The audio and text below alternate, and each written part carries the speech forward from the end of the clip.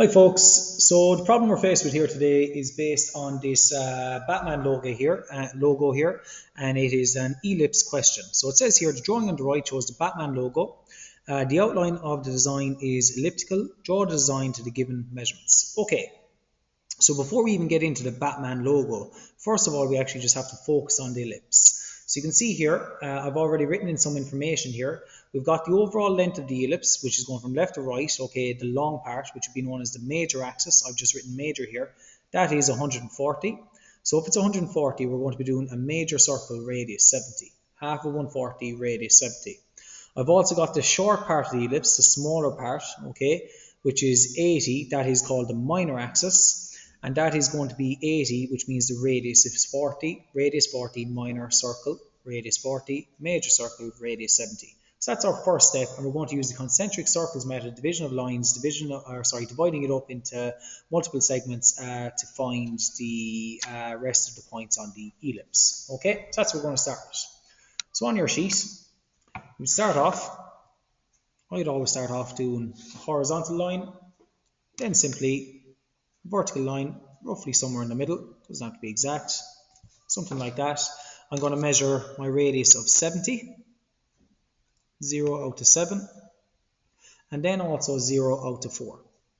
Doesn't matter which ones you measure it on. Having done that, from here out to the 70, I'm going to draw in what's known as my major circle, and also my minor circle. Okay, now that we've done that, just zoom in there so it's a little bit clearer on the screen. The next method, concentric circles method, we're going to split our major and minor circle up into 30 degrees to the left and right. And then finally, also 60 degrees this way and this way. Okay, now that I've done that, next thing I'm going to do is I'm going to use the method of concentric circles. So, first thing I'd always note is my major axis, MAJ, is running from left to right, and my minor axis, MIN, is running up and down. At either end of my major axis, which has come from here to here, I have 2 points in the ellipse. I have one there and one there. And at either end of the minor axis, I also have 2 more points in the ellipse. I have one there and one there. The reason it's the minor is because it's the smaller axis going vertical, and they're obviously perpendicular to one another, major axis going this way. Now to find a series of other points that's going to help me draw my ellipse, what I'm going to do is, the method is, anywhere it cuts the minor circle, we go parallel to the major axis. So in this case, let's take this division line here, just this portion of it here. In that case, it's cutting the minor circle here and it cuts the major circle here. Where it cuts the minor circle, we go parallel to the major axis. In this case, we'll either go left or right. So from here, we're actually going to go left. And then, using the same division line, where it cuts the major circle, I want to go parallel to the minor axis, either up or down. And in this case, from here, I will be going down. Where the two of them cross will help find me a point on my ellipse. Okay, and we use that method for every other division line. So, on the opposite side, in this case, we will go right, and we will also go down. And once again, that will help us determine a point. Now, we repeat that process for every other one of these points. So look, from here, left and right, I often get in the habit of just doing all the minor circle ones first. Left and right, and then here, left and right. Now, everywhere it hits the major circle, I'll go up and down. So up, then from here it's down, and then from here it's up, from here, up, down, not already some of these done, then up. And then as you can see, now I'm using markers, you'll be using pencil on the day of your exam. And there we go, you can see the multiple points that I'm after finding. Now all we have to do then is we sketch in our ellipse as best we can. So I'm going to do this ever so lightly. I'm not going to heavy it in till the end because I have obviously the Batman design to put in.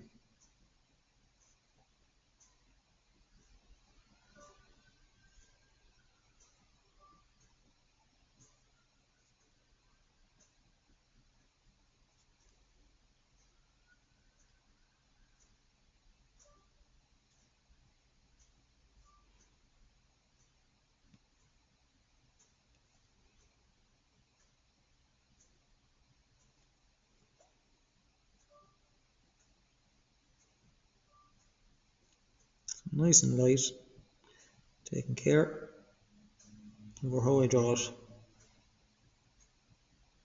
Okay, as you can see there, we're after drawing in our ellipse, just roughly. Now the reason I haven't heavied it in is because I have to put in all of this information here. I'm going to start with the bottom portion of the wings, okay, and you can see those kind of circular arcs there. And you can see here we've got a radius of 20 here, and then this arc here has a radius of 15. Now how do I find that? And you can see the center points are actually on the ellipse. So from the middle, okay, or actually from the bottom of the ellipse, okay, at the bottom of the minor axis, I'll measure across 20 and just do a little line up, and then I do the radius of 20 arc. Where that radius 20 arc actually cuts through the ellipse here will help me identify the other center point. Then I do a radius 15, and likewise on the opposite side. So the easiest way to do that is, on the bottom minor axis, I'm just going to do a line like this, left and right. I'm now going to measure 20 to the left and 20 to the right. Having measured those, I'm going to do a line up and a line up. And that's helping me identify my center point there and there. Okay, now that I've done that, I'm actually just going to use my compass now. Get 20 millimeters on my compass, and I actually have it measured on my sheet, so I'll just take it from there. So that's the 20 on my sheet. I'm going to come up here, I'm going to put in an arc. That arc is going to run from there all the way into there, and likewise the exact same, there to there. Okay, now what's helpful to me is that's after identifying to me the next center point, which is right there and right there. Get 15 on your compass, so just come over here using my T-square, 15 on the compass, and now using my new center points, you can see where that's cutting through, and likewise with this center point here, but this one is cutting through. Okay, and the last little bit I'd have to do then is obviously heavy that in. So I'm just going to actually, just to make it a little bit more distinguishable, using this center point here now, because where the arcs cross each other,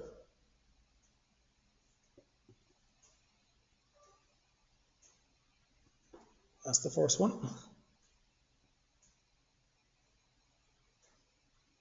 And that's the second. And change up the radius then, down to the 15 again.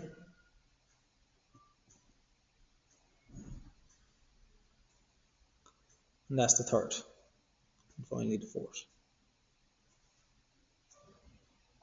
There we have it. As you can see, I have the bottom portion done. All I'm going to do now, as best I can, try and make curve flow. Okay, now what we're going to do is we're going to focus on the top portion. So to get the top portion of the Batman logo, I have to find the center point. And you can see here we've actually got circles. Got a circle here and a circle here. And the radius of those is 15. However, I have to find the center point. You can see here with the measurements from the center point of the ellipse, it's out 25 and then it's up a height of 25. And it's going to be symmetrical, so it's the same on the opposite side. So that's the first thing I'm going to do. So from the center point of the ellipse, I'm going to measure 25 to the left. I'm actually going to measure 25 to the right. After I measure the two of those, I'm going to do a vertical line and the vertical line, and then I'm going to measure up 25. So from 12 it'll be up to 14 and a half. Just using maths there to help me out. And I'll do a line left and right like that. Okay, there's the center point right there and right there. Okay, now that I've found the center point, same again, I'm going to redraw those two, sorry, not redraw, but draw in those two circles, radius 15. So I've got 15 on the compass, and I want those circles to cut through the ellipse, and you can see where it's cutting through there. That's the bit I want. So I'll draw in that circle, and it's actually only going around to the 3 o'clock position. In this case over here, it's going around to the 9 o'clock position.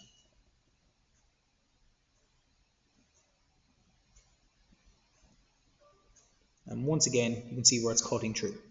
Okay, now that I've done that, once again, I'm going to heavy in that little bit of a portion of it. Just switching out into my marker here. A little bit more awkward. we'll manage. That's where it goes up in the ellipse there. That'll head you around to there. And then finally, from here,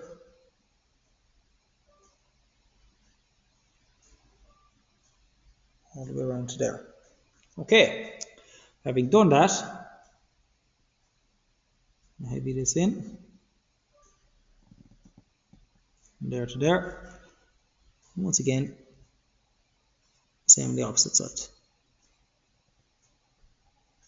There you go. Okay, so as you can see there, we're nearly there. The last little bit we have to do is we're going to heavy straight up, and you can see here then, for just this little portion inside here, that distance there is 10. So from the middle I measure 5 to the right and 5 to the left, and the height of it is up 30. And that'll help us determine, I suppose, the bat ears. So this guy is just going to go straight up, as is this one, just until it hits the ellipse. And then the other thing I'm going to do is I'm going to measure up 30 millimeters. So from 15 up as far as the 18. Make the mark there. On that line there running across, I'm going to measure 5 to the left and 5 to the right. 5 to the left, 5 to the right. From here, straight down and straight down. And you can see there, it's just simply a case of finishing the detail.